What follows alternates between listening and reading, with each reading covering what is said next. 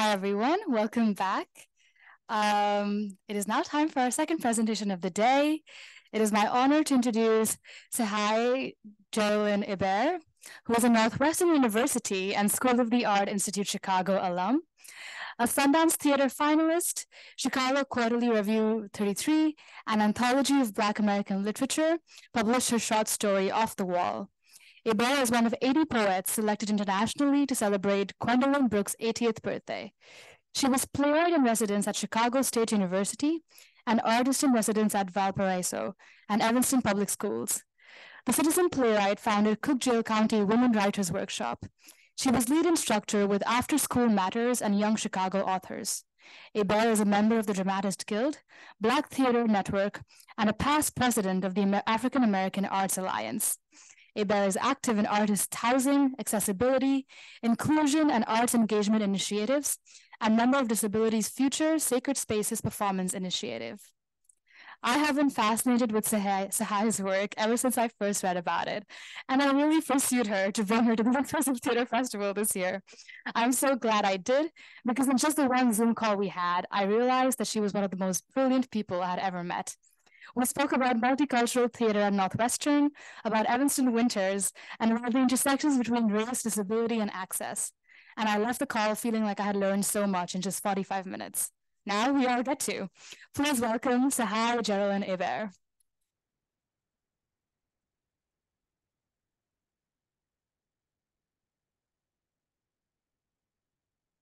Thank you, Asha. There's a job for you in my company. I'll be honored.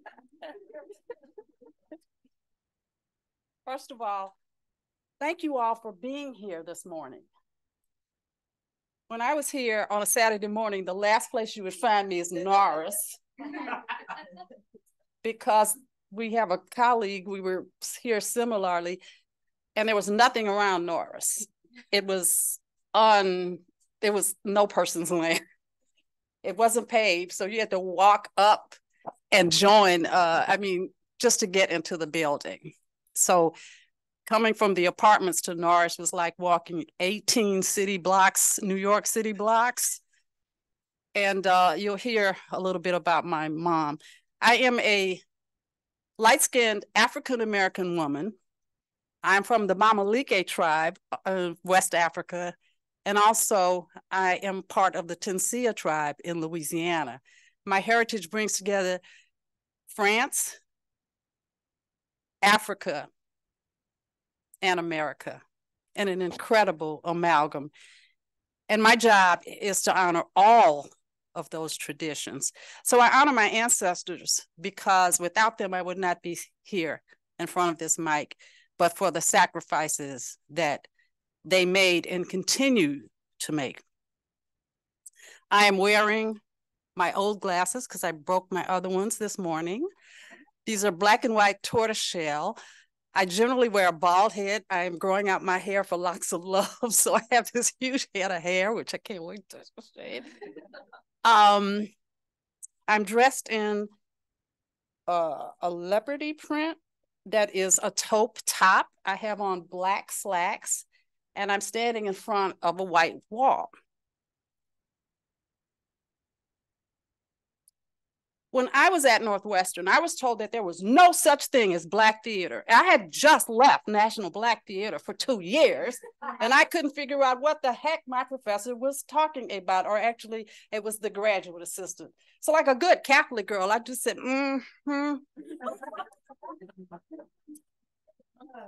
I bit my lip and called home and announced to my mother that I was dropping out of school. She said, why?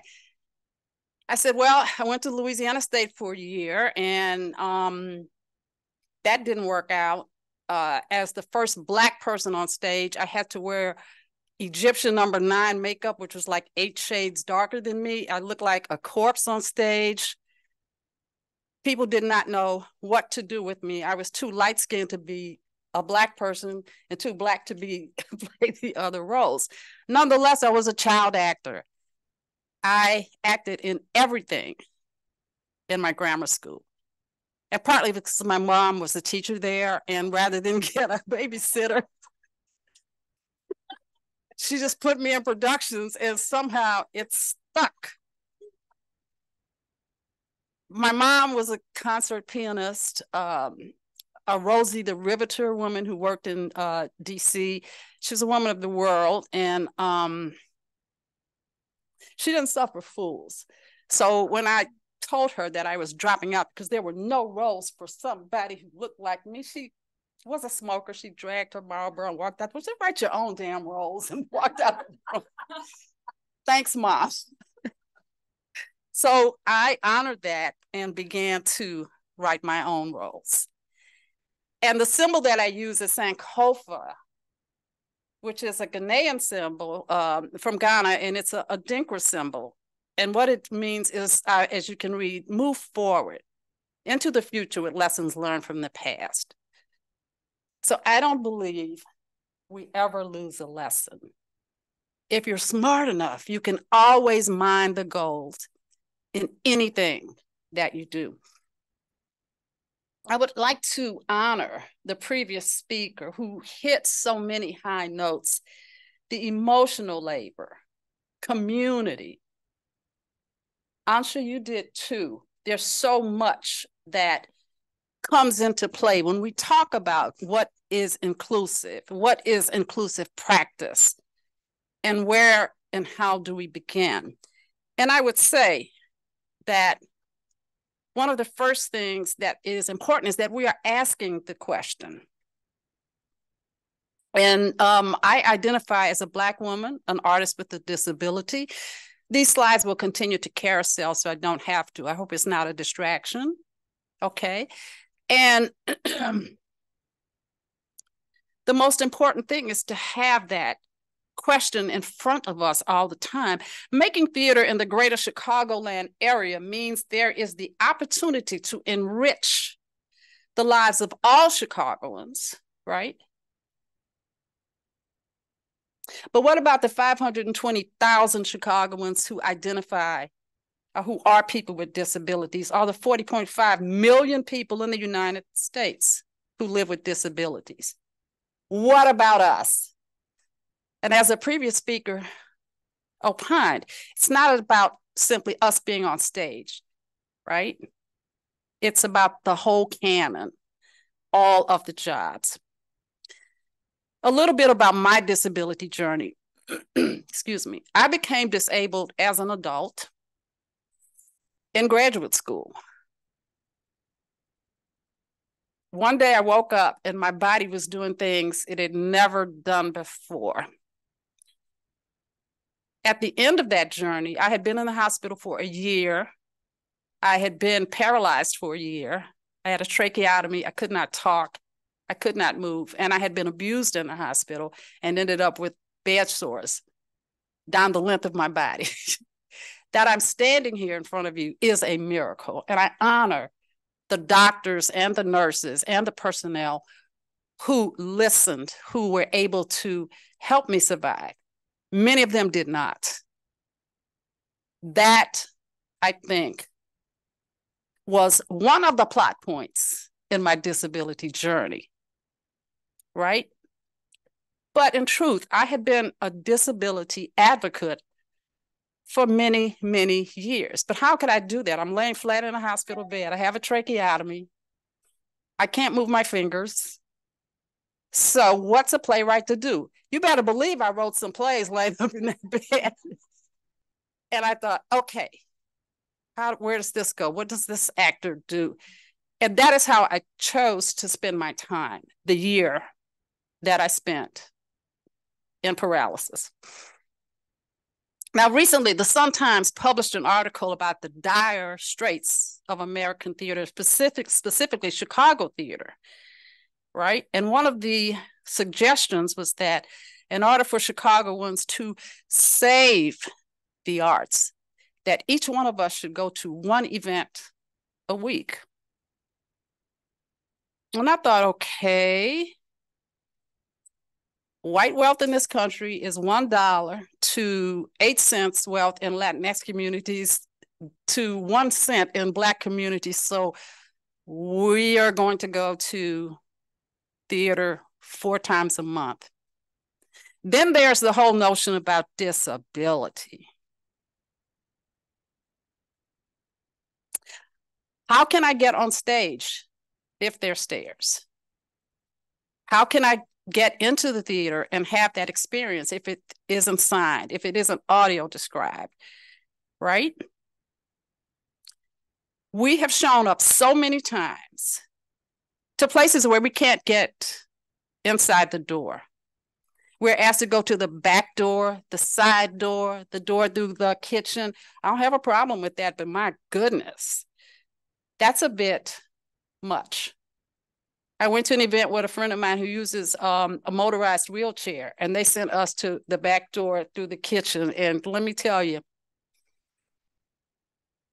how do we make space for my friends to come to the theater or the performance space where I'm working? Well, I have a clause. If it's not accessible, don't ask me to come. It's pretty ironclad. And when I found myself someplace where it wasn't accessible, I made the best use of my Northwestern theater voice, and I let everybody know about it. To ever ask me to come someplace that my friends cannot get into. That's just the first level, right? The barrier-free access. But as Claudia said, we're talking about on stage, we're talking about backstage, we're talking about tech folks, we're talking about front of house. We're talking about audiences. And I'm going to go you on. You're talking about the entire communities that surround your theater space. If you're not paying attention to those, then you're not doing your work. Playwrights, actors, directors. The word community has been used so many times today. We cannot make theater without a community. Heck, you need people to do a one-woman show, right? So the notion that we're here doing this by ourselves is a false notion. Now let's go back to that 520,000 people, 40.1 million. Lack of inclusion, lack of accessibility is valued at $3.2 trillion. Let that not be a mercantile expression or decision that's rooted in making theater more commercial. But what does that say? That says that there's a market, that says that there's innovation. But please, I don't want to see 800 able-bodied people go out and create product and apps, because that a lot of that has to come, the solutions have to come from inside the disability community, quite frankly. Now, I talked about Sankofa and how nothing is actually lost, right? What do you do when, for me as an elder, and I won't tell my age, but I actually entered graduate school over 60 years old, and that was 10 years ago. So when you talk about doing your work and who's privileged to be on stage, who is on stage? Is it an elder like myself with gray hair? Is it a Black woman like myself? We have had increases in numbers according to the Dramatists Guild, which tracks race, gender. It does not track disability. That's my push for the Dramatists Guild. I've been a member for 25 years. I want them to track disability.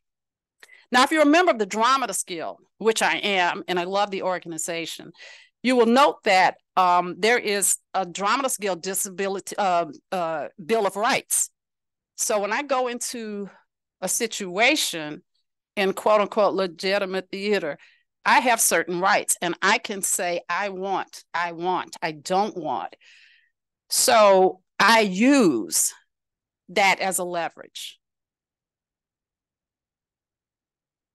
I'm expecting that all of the scholars and the supporters in the room will appreciate the fact that it's not until you become disabled that things kind of fall into place. Well, that was not my story. My story is a really interesting story in that I grew up in a disability-rich environment. And I want to say, how could I have willed myself when I talked about disability? How could I have willed myself not to see my elderly relative with Down syndrome, not to see another relative with muscular dystrophy, not to see another relative with mental health issues? Or is there maybe another way to deconstruct that? On the surface, it sounds like I erased those people, right? How could I not acknowledge that folks were there? So when I became a part of a group called Disability Lead, used to be ADA Advancing Leadership, and also Cultural Accessibilities Consortium, which is now Cultural Accessibilities Collab. One of the things that I did was to do an inventory of everything disabled. And I was flabbergasted. I had like 10 pages. And I started to deconstruct that. And then I realized, wait a minute. I had to go to my Kurosawa moment on this, and I had to keep turning this thing around to figure it out. And then it occurred to me, oh my goodness, I grew up across the street from the Louisiana School of the Blind. But it was the white School of the Blind because I grew up in the era of apartheid, American apartheid. My aunt lived a block away from another sprawling campus, acres and acres, the Louisiana School for the Deaf, but it was the white deaf, right? But I was in between these two schools. So I always saw people who were blind and low vision. I always saw people doing sign. I just thought that was the world. And that occurred to me that disability had been such a part of my life that when somebody asked me to deconstruct it and pull it apart, I was like, I'm not sure if I know anybody who's disabled. And it was, and you talked about what mistakes somebody asked you. That was such a clue for me to how my world was constructed. And it was a brilliant clue for me because it really allowed me to see, to apprehend in some ways, especially as a person with adult onset disabilities, what the richness of disability gave to my life. With my elderly relative, I never heard anybody disparage my relative. She died at about 90, 95 years old. And I have been querying I have a huge family, a Louisiana Creole family, 26 first cousins, and not one of us can remember one time that our great aunt was disparaged.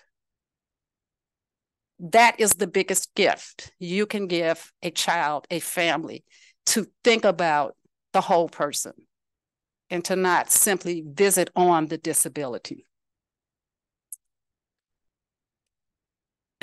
I began to use my body as a text. We'll come back to that slide. And as a way of, since I couldn't use my hands at the time, I started sketching again, and I realized that I loved to sketch. So I started sketching the parts of my body that were not cooperating with me, okay? As I came back into school, I began to craft an idea that I was a citizen playwright. And I started to think about it as well as recalling the disability moments. I had done like 5 or 6 plays with characters who were disabled. I did an ASL version of African folktales. And I'm like, geez, Tsehaye, come along with the program, right? And I began to embrace that aspect of my personality, of my being. Now, I said to somebody, I have 8 brothers. I have 8 brothers. I knew how to handle gender issues. I was fighting with the boys. If they're not allowed to wash dishes, then neither am I. I knew how to be an African-American woman. I grew up in the deep South during apartheid. My family's home was bombed. We were attacked as children. Crosses were burned in our front lawn. I know racism, but I'll be God darned if I did not know how to be disabled. And that stymied me. I was like, well, why is that?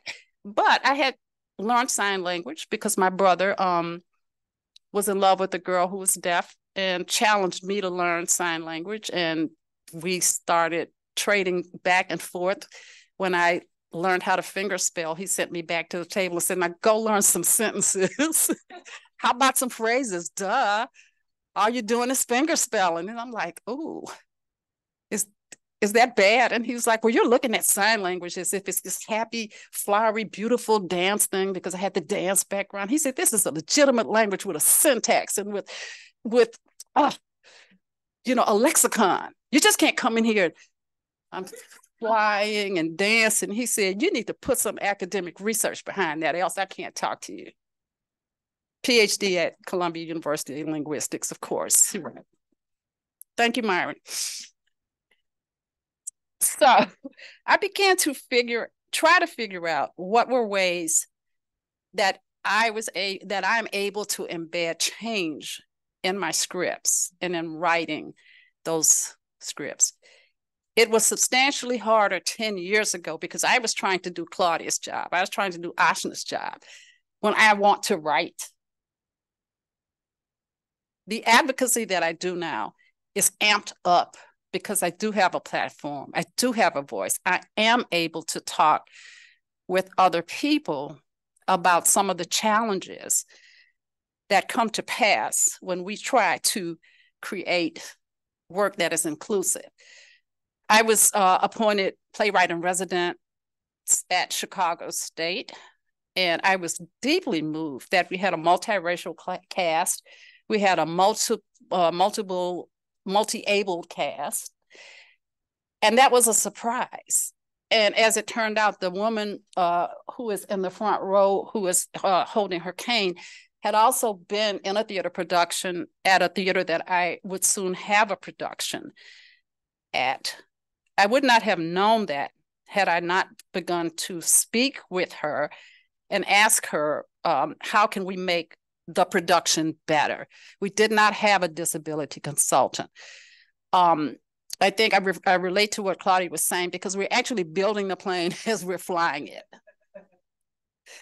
That's not a comforting thought, but the comforting thought is that you built the plane. You know where all the nuts and bolts are. So build a good daggone plane. And part of building that is that I decided that not only am I having to be a playwright, the profession and the vocation that I love, but if I want substantive change, I need to be this artist creator, a producer. I need to be a co-producer. I need to be a director, not to the extent that it blemishes the writing, but I can't sit in my beautiful studio on the South Side and write my little plays without trying to figure out how you get to be in the seat, how you get to come, and how to make that a really rich experience, right? In graduate school, I'm just running through some of the work that I did. I set out to write 4 plays, which I had time to make up, I would say. So after my kids were grown and left school, I started thinking, okay, what am I going to do when I go to grad school? I'm going to do something really out the box. So I started dreaming up these things, these plots, these whatever. And one of my desires was to adapt Pygmalion. So rather than just adapt it, I deconstructed Pygmalion. And my professors kept asking me, what's the title of the play? What's the title? But I was like, what? I don't know what the title of the play is. It's an adaptation. And I was like, no, it's not an adaptation. Is it reference? Is it based on? And I want you to see that thing. So that is also part of the process that, hey, I'm still thinking about it. I don't know.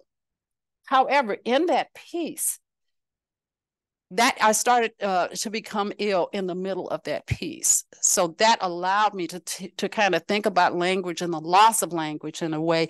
And what would it mean for somebody to acquire language that brings them into a different arena, different class? Gosh, I would have given anything to have a message board when I was in the hospital. Nobody signed, nobody brought me a message board but my family. And the only person who could read my lips was my daughter. My husband could not read my lips. My son could not read my lips. My daughter.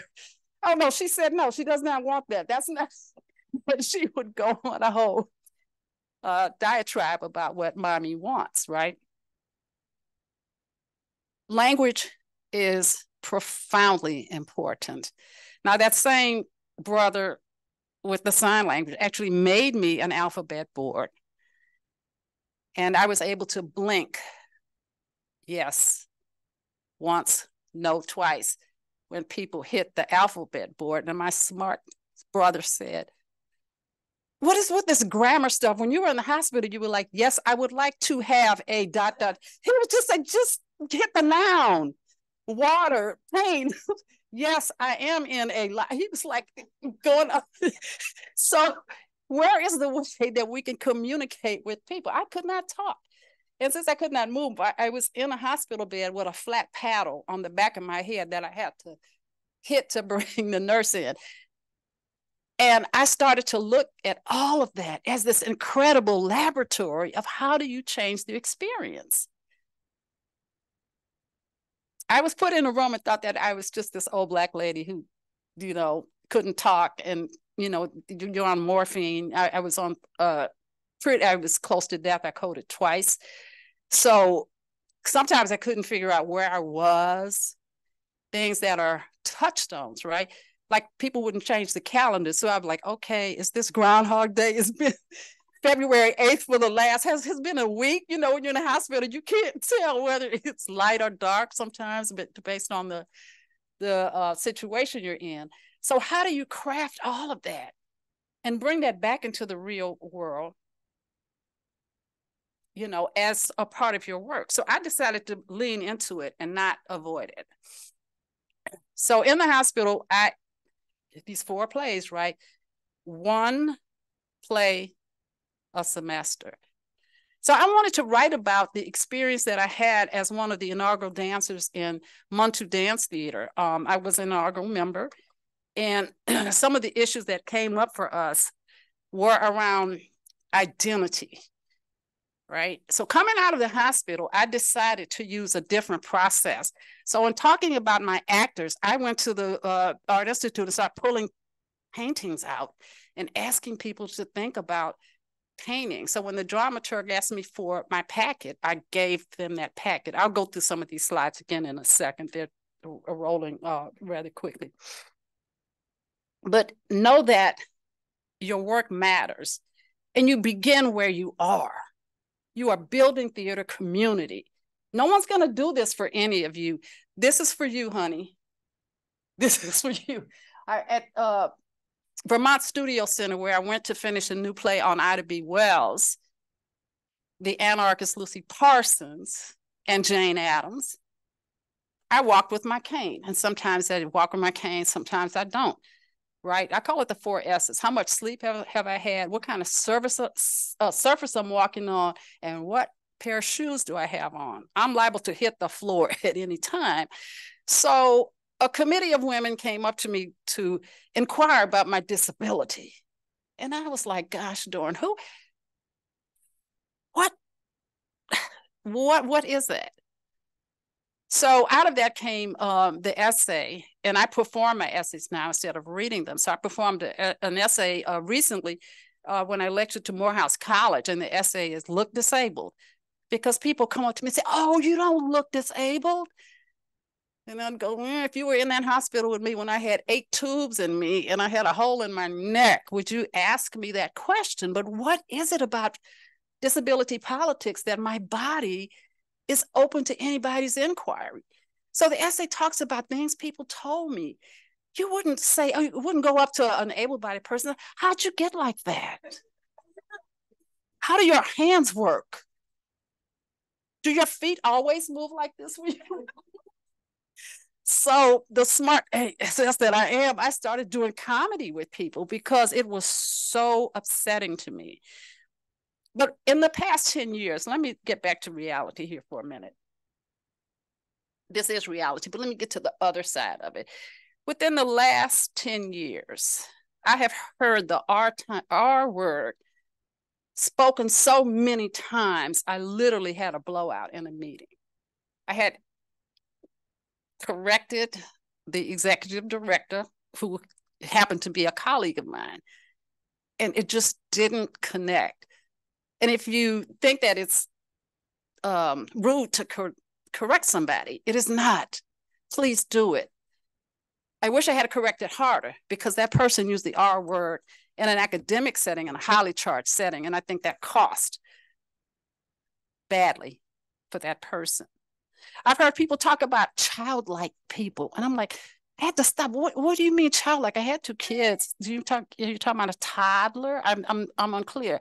Oh no, they had a brain injury, and I'm like, why don't we say brain injured?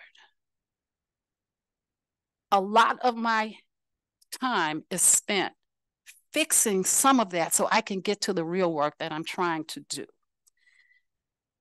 Ntozake Shange was here. This is in the past 10 years at an ATHE, my Southern accent will say it's an AFE conference. Ntozake Shange had to be carried up the stairs in a motorized wheelchair and rolled onto the stage. I almost fainted. Fast forward.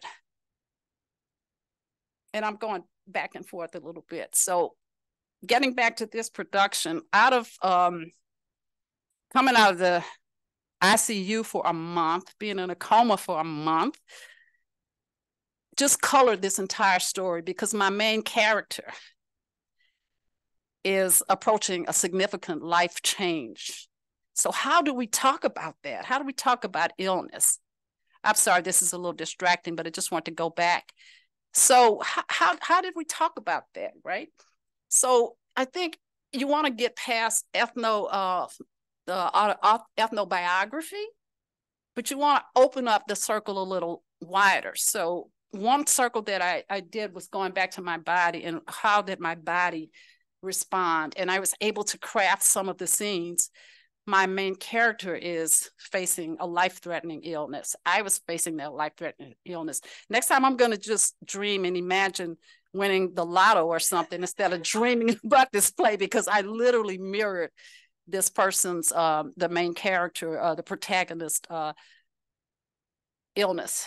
That was not by design at all, but life has a funny way of playing with you, right? And there's always the humor in a situation.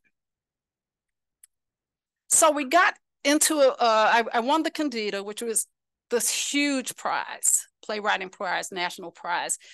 And I wanted to write about the Black dance company that I had been a part of. And as you'll see, we've got some characters here. And I want to go back to this young lady here. She just toured in Frankie and Johnny and a bunch of other stuff. And this woman came into the audition signing. She signed her entire sides. She got the role, you know that. This is the incredible Danielle Deadweiler, who just played Emmett Till's mother in the movie Till. This is my cast. Francesca, the woman on the far left, is the head of the Alvin Ailey School. Jewel on the left, a dancer, has choreographed for Houston Ballet. The director, the incredible Kent Gash, took all of the ideas about illness and disability and crafted a production that was amazing. Here to the right, you see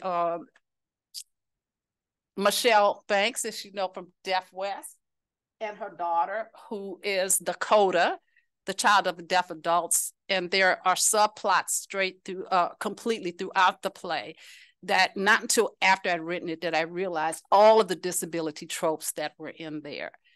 And the other actors figured it out. James Brown, who was in Rocky and who was in Frozen, who is the main character here, he already knew how to sign. I was like, what?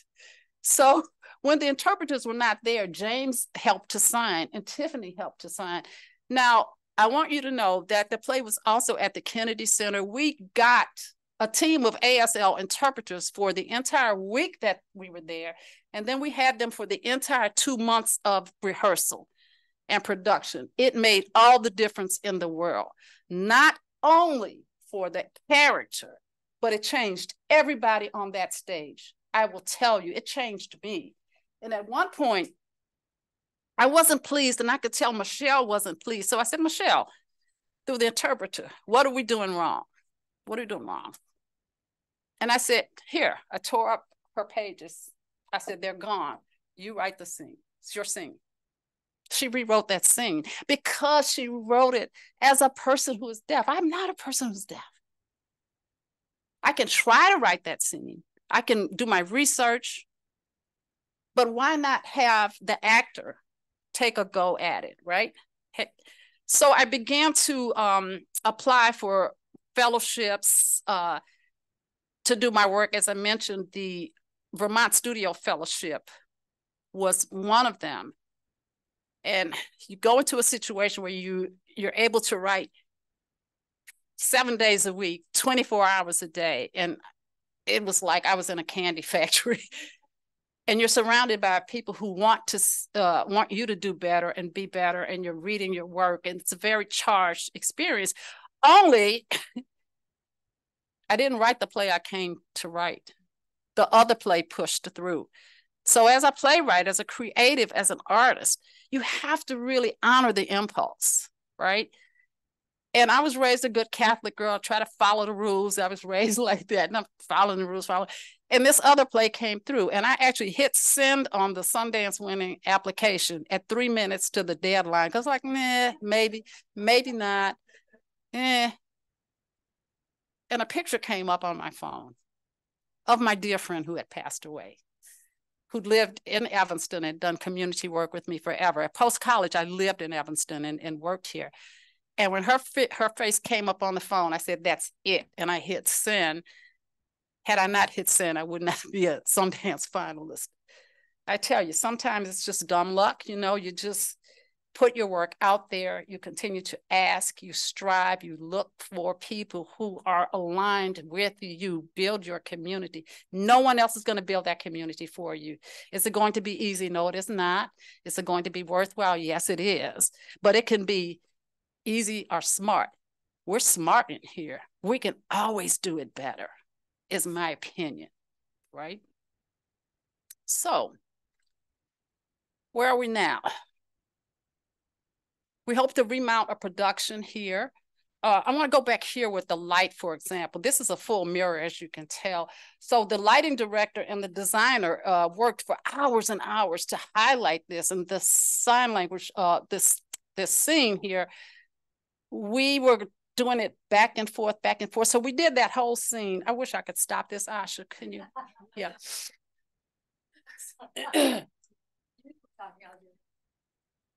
Yeah, I want to get to this scene with the two actors. Yeah, that one.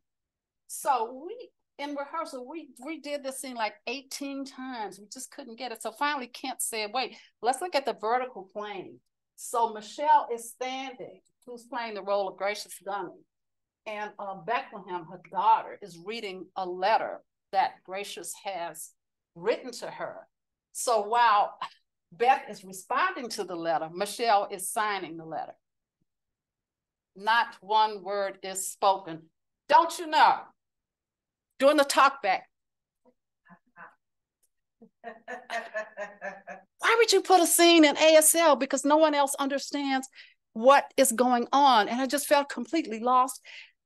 And then all of a sudden, the woman just started sobbing. Oh my gosh, she said, I get it. And she just hugged me and I just cried for me. She said, I can't believe I came and asked you that. Is this what people who are deaf and have hearing challenge issues deal with all the time? I said, all the time, honey.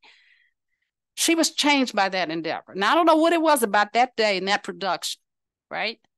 So another member of the audience came up. There were 40 some odd people who are deaf who came in from 6 different states to see this play.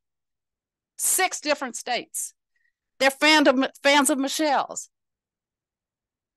This play was in Atlanta. People came from DC, Florida, Tennessee. I was blown away. Now, we're not just doing this for the feel goods. Anybody can do an Atta Girl, right? But when you open that circle and you're building that community, that's the significance. So one of the women came up to me and she waited, was talking to other people. So the interpreter said, she's asking you to look around. And she said, what do you see? And I said, I see people. She goes, look again, she said, what do you see? So she's frustrated with me. She finally, through the interpreter, said, you see 40 people. I see 80 hands talking at one time. She said, look at all of this. She said, I can't even interpret everything. People are waving across the room. And I said, oh my God, is this what the magic is? And again, it's not my feel-good magic. It is having the experience of letting the script do what you want it to do in the first place, right? So in the contract negotiation, we're still struggling with this contract now. I'll tell you about that in a minute. I know it's being recorded. No, leave it on. I demanded that this role is always played by a person who is deaf. And that's in the contract. If that can't happen, we don't sign the contract. Another issue that I raised, respectfully speaking, because we're coming to a great resolution, is that if I can't, I asked to have the play translated in, I want to make sure at the time, translated in ASL. Oh, no, can't do that. I said, but why would you put a play about Southside Black people and translate it into Korean, Japanese, Italian, French, Finnish, and you won't do this? I said, well, fine, we'll figure it out. When the time comes, it'll happen. So now the consideration is that I get to keep the ASL rights and I can give them to anybody that I want. That's my prerogative as a playwright. Use your power. So I'm going to kind of bring it in now. Asha, we're still moving here. Okay. So after that, when I came back to Chicago, I became really involved with the disability community. I was actually lost when I came back because I did not know where to go with this energy, right? I can't make theater any differently now.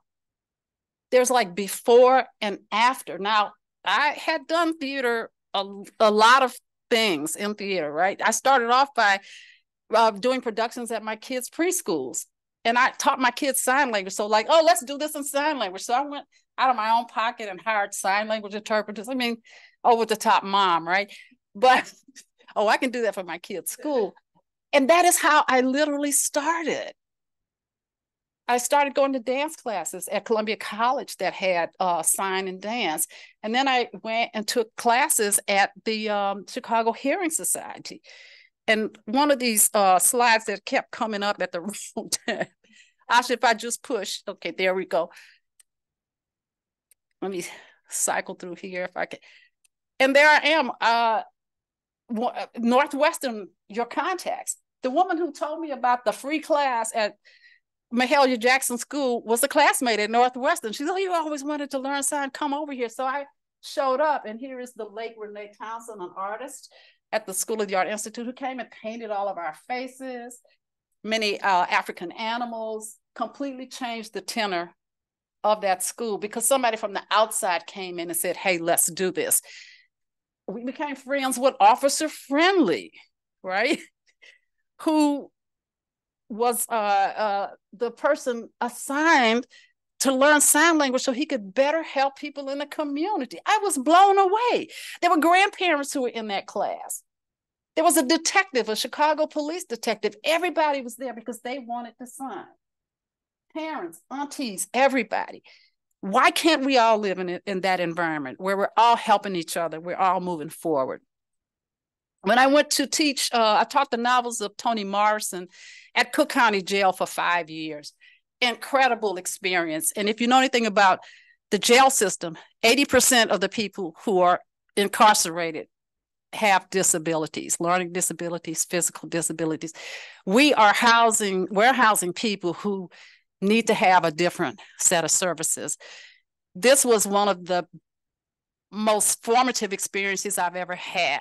The late Leon Forrest, who was the head of the African American Studies Department here and the celebrated novelist, suggested that I do that workshop. I was terrified to go to jail in many ways and terrified to go and teach. I was like, I don't want to teach anybody. How do I do this?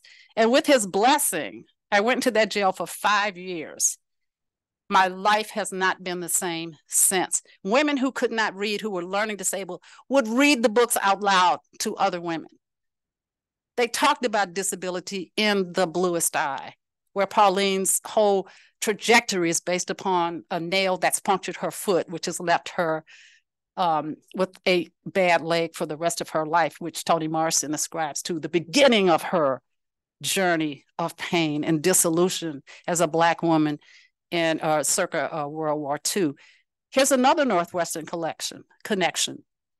One of my students, I'm just blanking on her name, will come to me. Nina Balone got her PhD writing about the work that I did at Cook County Jail. And she was also an honor student here.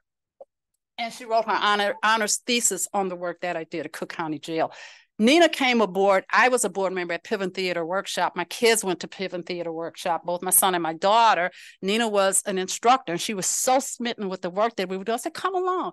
So here is Nina Balone, Italian girl from the far west suburbs. We're at Cook County Jail teaching people zip, zap, zap. We're teaching people.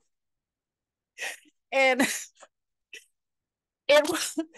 And I, at one point, I tell the women, do you want to get out of here? Let me show you how to get out of here. And of course, the guards are leaning in. It's like, it's all here. We're going to use our imaginations. We don't have to be here. And that was a profound experience for Nina and myself. As I said, she has written about the experience, and I have written about it, but not to the extent where I'm done with that.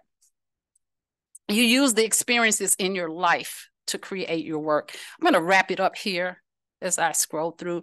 So when I came back from Atlanta, from some other productions, I applied for, I was nominated for a 3 Arts Award, and I became a 3 Arts Body of Work fellow at University of Illinois. And again, how do I make, what is this work I want to make? What are these challenges? Now let me go back to the 4 plays. I adapted Pygmalion. I wrote the C.A. Lyons Project.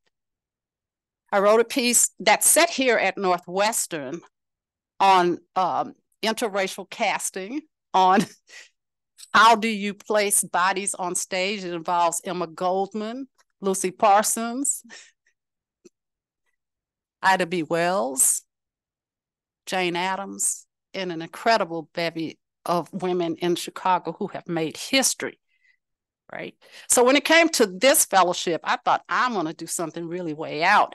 I'm a funketeer from way back. So my first piece interrogates the sound O.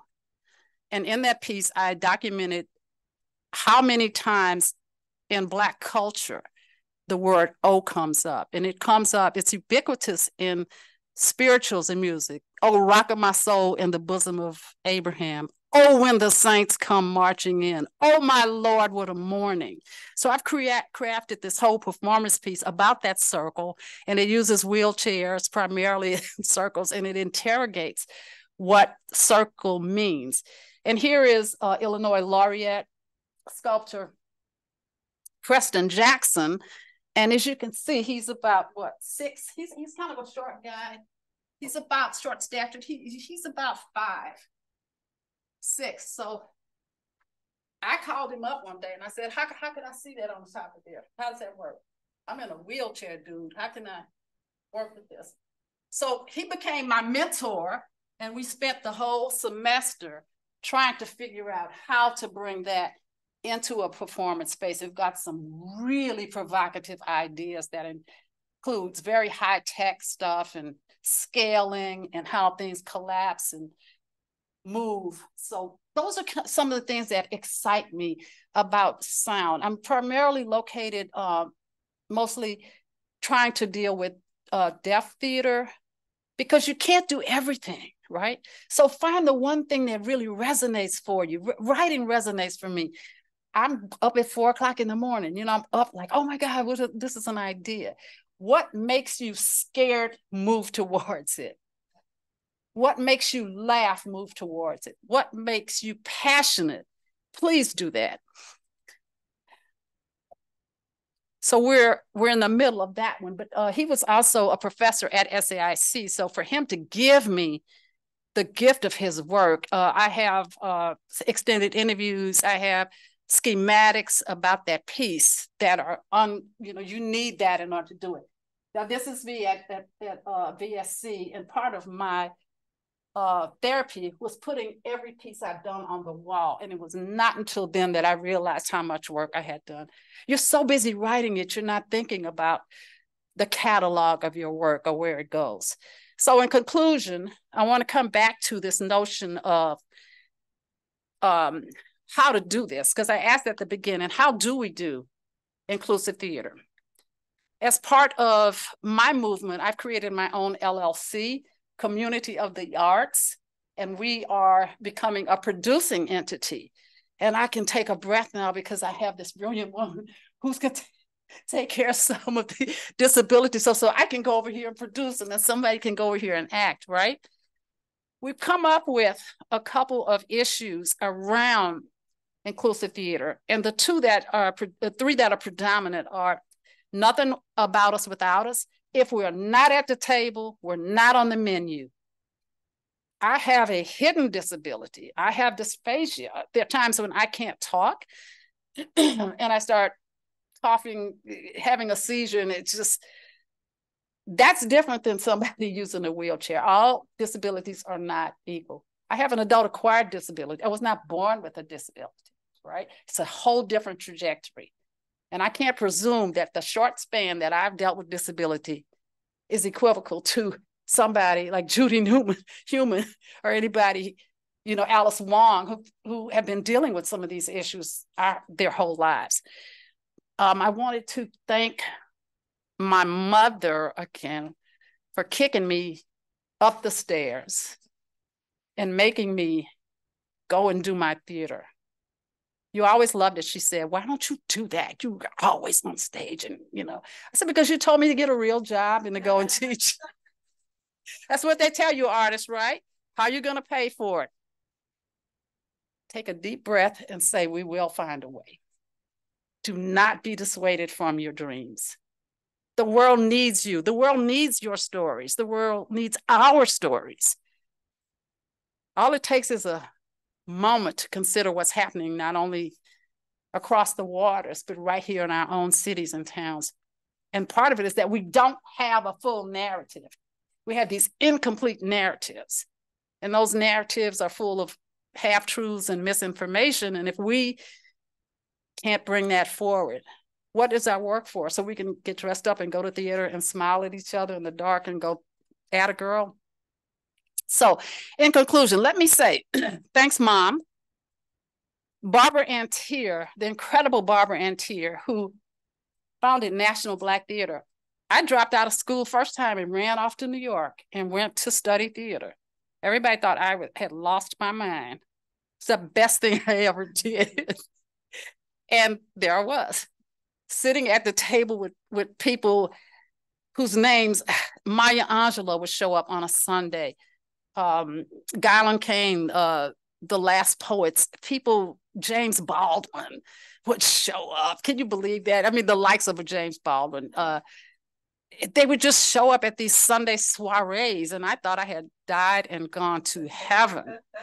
I want to thank Joan Gray, my friend and colleague, who is formerly the executive director of Muntu Dance Theater, who was my colleague and my roommate, and who is in many ways responsible for the CA Lions Project, because it's written about the three dancers based loosely upon myself and my two roommates, who couldn't be any further apart: a classically trained ballerina, a wild, around the way runaway girl, and a little mousy child who's trying to figure out where she fits in the world. Thank you, Joan. Esther Grimm and Carrie Sandahl, three arts is Esther Graham, Carrie Sandow, Bodies of Work. Esther Graham asked Carrie Sandow, what does she want? And she said, how about a fellowship for artists with disabilities? So when somebody asks you what you want, you better have your list ready and tell them. The same thing happened with Susan Booth, who also went to school here with myself and two other people listed here. The family asked Susan Booth, what does she want? The Candida Foundation. She said, I want a fellowship for new work. I want the Candida. If she hadn't said, I want a fellowship for new work, it wouldn't have happened. Ask for what you want.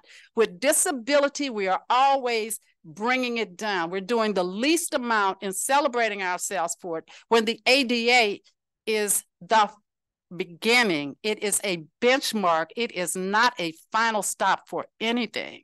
So it's not about our parking space only, or about that ramp only, but it's about the relationship building that happens along the way. Linda Jenkins, a professor here, Dr. Linda Jenkins, PhD, I see a nod there, brought together the next person, Cindy Lutenbach and myself. So you're talking about 3 Northwestern graduates here. Boom, boom, boom. Andy White's name should be on here, Looking Glass, big supporter, was able to do some readings there. Work your network. Let me repeat that. Work your network. If you go online and look at you have what, 100 friends? Exponentially, you have 1,000 friends, because if you ask each one of those friends to send a message out about what you're doing, you've got 1,000 hits. Don't misuse that. Finally, well, almost. Alveda Joan Brown is an African-American woman, also an ancestor now, who was a social worker and created a Black theater company on the south side of Chicago that did not have a mortgage. Let me repeat, no mortgage. Forgetting myself. No mortgage. How the heck did she do that in 1960 something, 1970? You can do it if you want to do it. I see myself as being a cheerleader, because the first thing that we hear is, we can't do it, we don't have the money, we don't have the know-how. My attitude is, you don't have the imagination and you don't have the political will. I'm taking no prisoners now. At 73 years old, how much time do I have left on planet Earth? I don't know. I have more time looking through the rear view than I have through the dashboard. So I am going to use every minute that I have to create an American theater that reflects America. Alveda Joan Brown did that. She put scores of people on stage who would have never been on stage, and went on to train children. Finally, I'd like to thank my daughter, Shani. My daughter, Shani, is a survivor. She survived cancer and was diagnosed with multiple sclerosis while I was in the hospital in a coma. So I came out of that and I was just flabbergasted. I was like, well, dear God, take me, don't take my child. Now let's do some wagering here. And Shani has taught me more about disability than any program, any organization, any book, because it's up close and personal. It's my child. And my daughter has characteristic humor. She said to me one day, she said, Mom, just get over it. You know, it's like I had a curfew and I came home, but my left side stayed at the party. And it was like, how could you have humor? She goes, it's not all sad. Why are you just in this doom and gloom? You know, bring some levity into this thing. And so she gives her cane a name. I give my cane a name because of that. And also, Cindy Lutenbacher adopted 2 children. My college friend, one of her children is a child with Down syndrome. So the 2 of us have had incredible conversations about our children, how we make art, and our own safety and our own well-being as caretakers, caregivers. How do we bring in a level of care so that we are continuing to make inclusive theater. Thank you.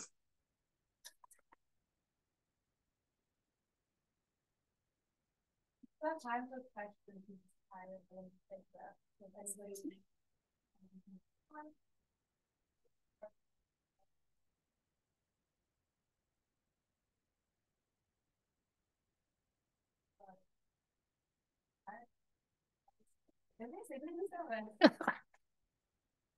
And I will be around afterwards. Did I go over time?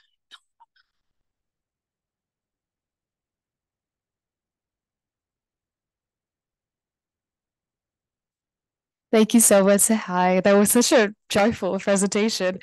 Thank you everyone for being here. We are going to break for lunch. Lunch will go on till 1:45, so that's 1 hour and 15 minutes. And we will return to this space for our networking event that's happening here. I really hope to see as many of you as possible there. And then we have 2 more presentations remaining for the day. But yeah, again, feel free to help yourself to anything in the room.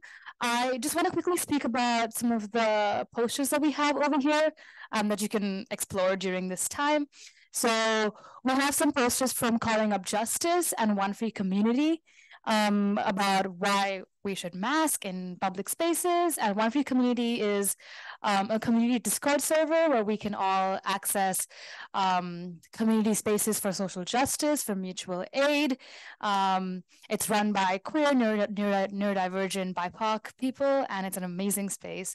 So I encourage you to look at that. We also have a Padlet for the Inclusive Theatre Festival this year. If you have any reflections, any thoughts, anything you want to add, you just want to network with people, add your contact information, feel free to do that over there. We have our links to our Access Pack and our Welcome Program over there. Over there and over here, we have some questions that we would like you to answer whenever you feel like it. They will also be asked again during the networking space. But these are some questions that our presenter, Claudia, will actually be using your answers for tomorrow during her presentation. So I encourage you to think about them and just add your answers over there if you want to. Thank you so much, everyone, again, for all your patience and for being such amazing audience members. And I'll see you in an hour.